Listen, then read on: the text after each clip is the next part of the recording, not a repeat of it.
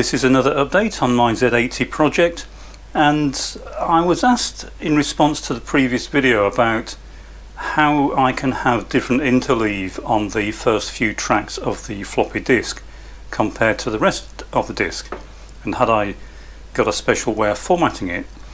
And no, the formatting is done normally, so the formatting is sequential. All the tracks are laid down with the sectors in sequential order, so the sectors are numbered 1, 2, 3, 4, etc. for the first track, 1, 2, 3, 4, etc. for the next track. Where the interleave comes in is in how you interpret the sectors when you try and read them. So for example, the machine will have what we can refer to as a virtual sector number, 1, 2, 3, 4, etc. But that is mapped to different physical sectors on the drive. So for example, sector 2, the virtual sector 2, when the machine wants to write to sector 2, is actually mapped so that sector 8 is being accessed on the disk. Now, where the confusion seems to have come in is I said that we were doing full track continuous reads in the boot process, and that I was using different interleave for the first tracks during the boot than I was using when CPM starts up and starts accessing the disk itself. And I was asked about something I haven't demonstrated, which is the warm boot facility for CPM. Now, if you're not familiar with CPM, once you've booted it, the operating system is of course in RAM, and it consists of three major parts. You've got the CCP at the start, the kind of bottom end of the RAM block that contains CPM.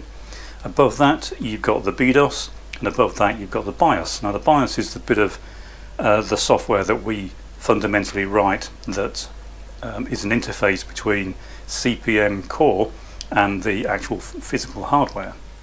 So it's kind of unique to each type of machine, and that's what I've written specifically for this machine.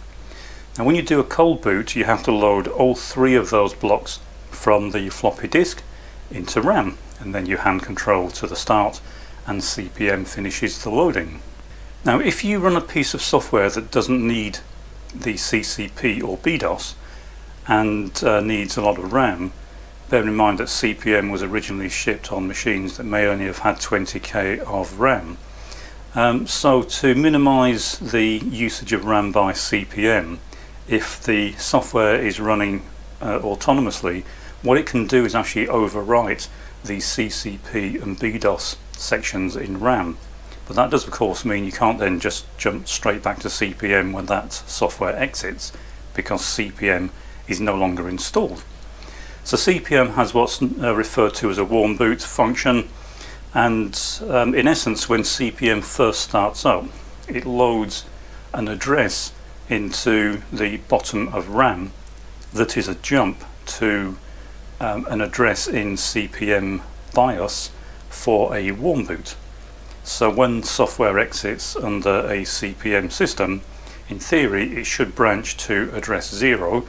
That contains the vector that will then forward that branch, and it will then run the warm boot function, which is in the CPM BIOS, which is still in RAM.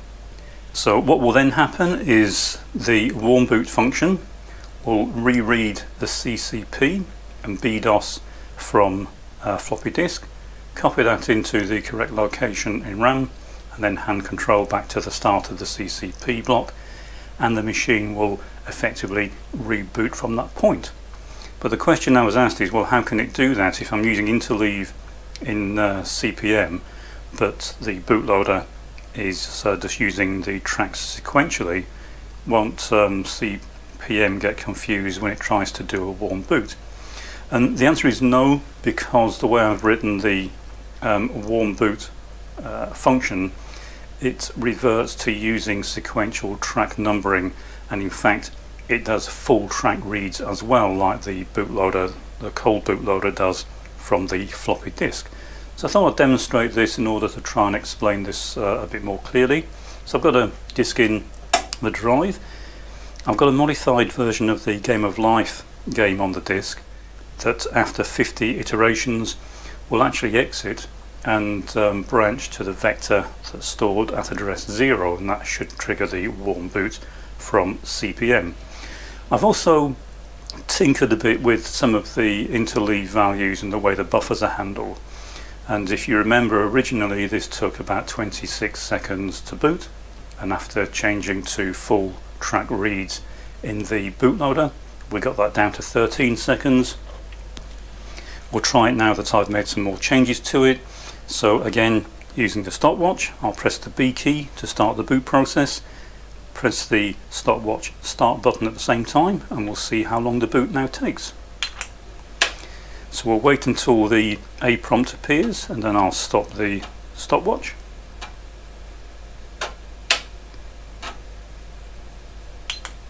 And it's now booting in 11 seconds, so that's good. It's 2 seconds faster than it was.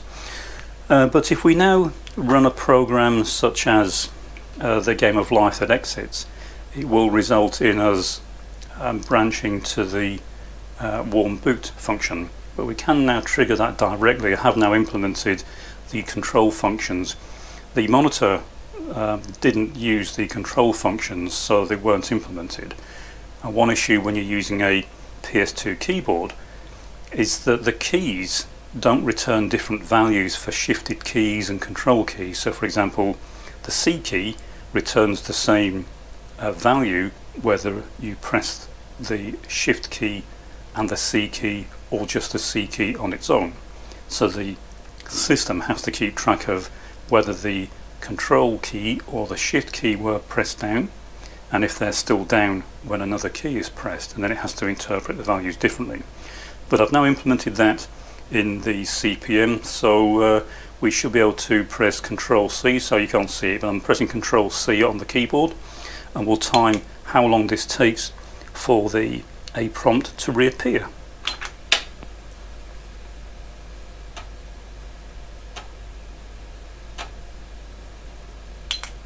Okay, so 7 seconds. So that's quite good. It's now starting to respond at a speed that makes it more usable.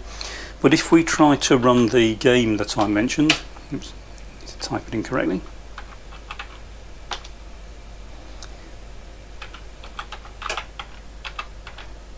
So we'll run the game. It will run for 50 iterations, and then it will branch to the warm boot loader, and you'll see the general speed of the machine now.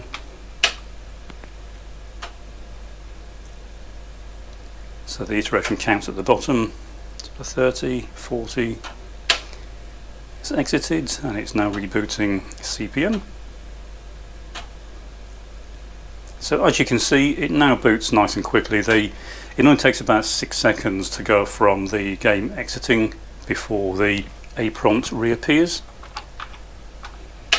and CPM is back up and running. And the Game of Life, the reason I use that game, it uses a lot of RAM, so I have actually configured it to overwrite the CCP and BDOS. Doesn't need to, there's enough RAM not to do that in this system, but I thought it would be a good demonstration as to the way that the warm boot loader works.